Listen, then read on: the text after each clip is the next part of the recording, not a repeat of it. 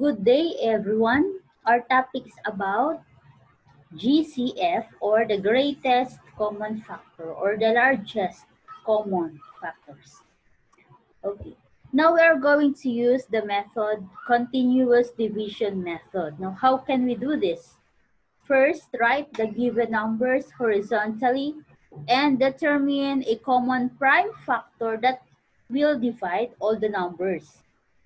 Next, write each common prime factor at the left side of the horizontal line and write the quotients below the numbers. Repeat the process until there is no common prime divisor.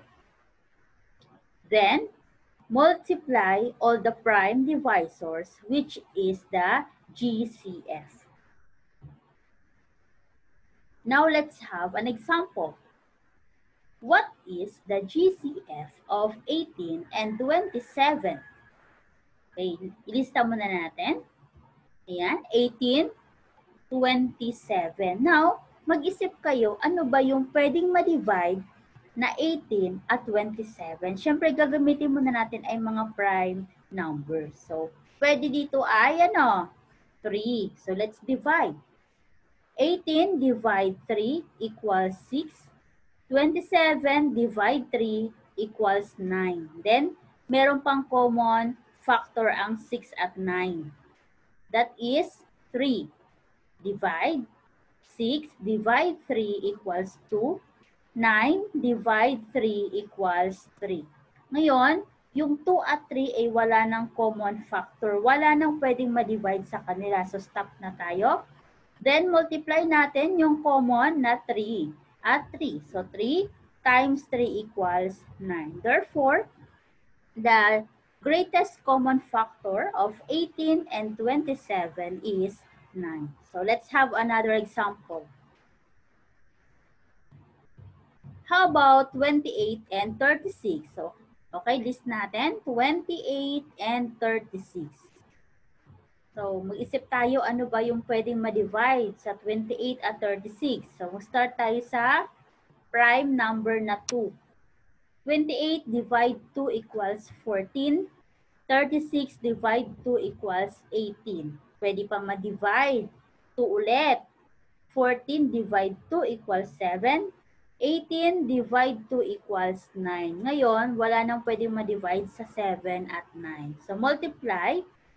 Greatest common factor of 28 and 36 equals 2 times 2 equals 4. Kaya ang sagot natin ay 4. Another example. How about 8 and 12? So, ilista natin. 8, 12. Anong pwedeng ma-divide? Okay, start tayo sa 2. 8 divide 2 equals 4.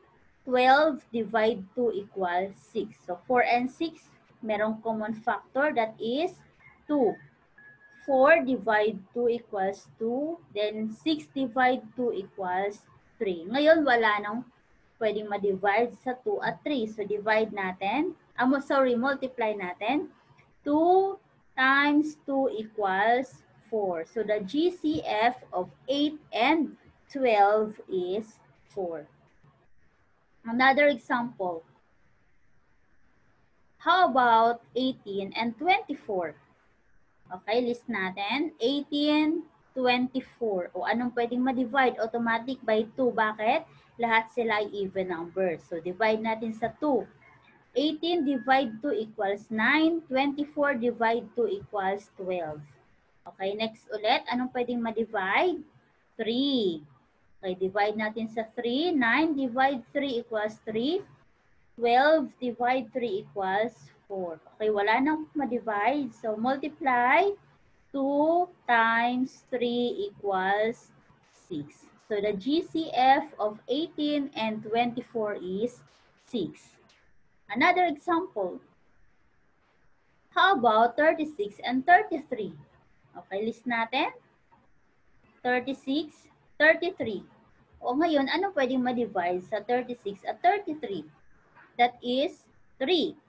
Okay, divide. 36 divide 3 equals 12. 33 divide 3 equals 11. Ngayon, wala nang ma-divide sa 12 at 11. Kaya, ang GCF ng 36 at 33 is 3. Another example, how about 20 and 16? Okay, list 20, 16. Ano ang pwedeng ma-divide sa 20 at 16? That is 2. O, divide natin. 20 divide 2 equals 10. 16 divide 2 equals 8. Again, can we divide it by 2? 10 divide 2 equals 5. And 8 divide 2 equals 4. Now, there's no common factor. So, multiply the common factor of 20 and 16. That is 2 times 2 equals 4. So, the GCF of 20 and 16 is 4. Another example.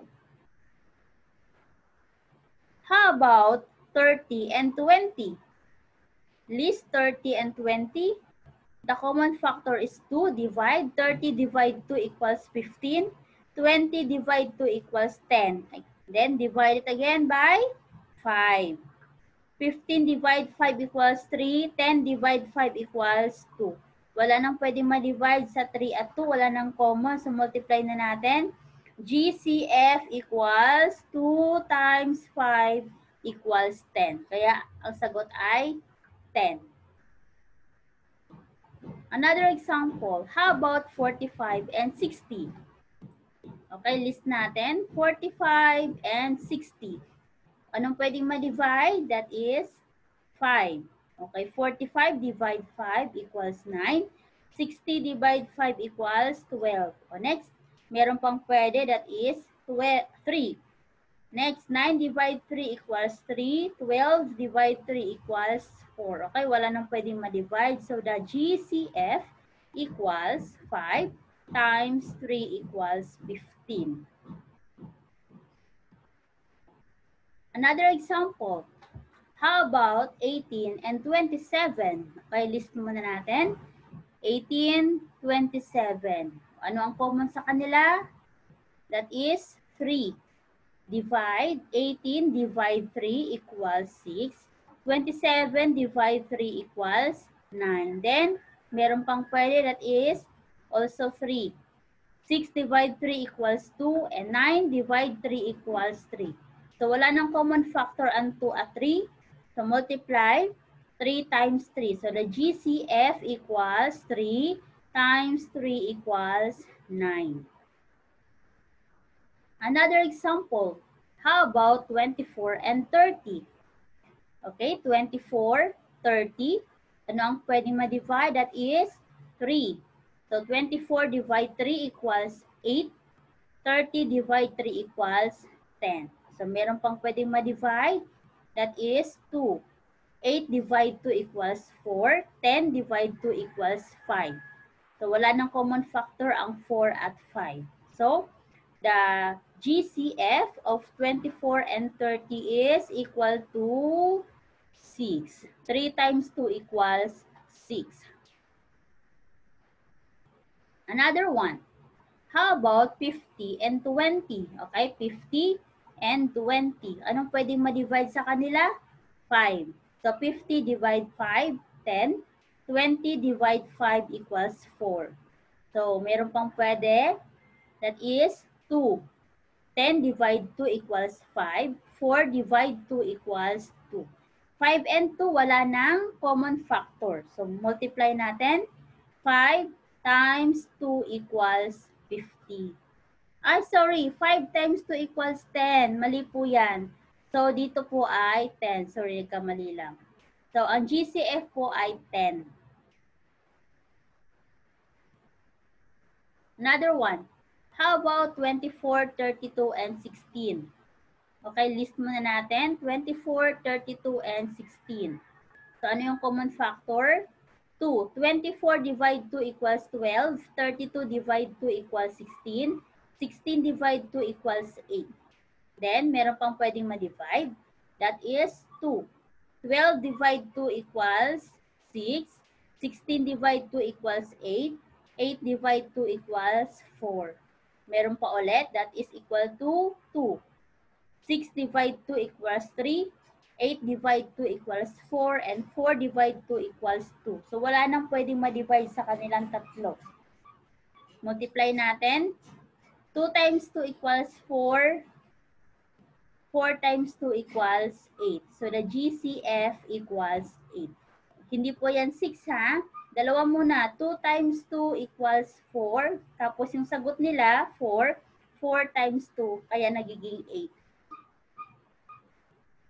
Another example, how about 8, 12, and 16? List muna natin, 8, 12, and 16. Then, yung division symbol. Okay, divide. 8 divide 2 equals 4. 12 divide 2 equals 6. And 16 divide 2 equals 8. Then, lahat sila even pa rin. So, divide it by 2.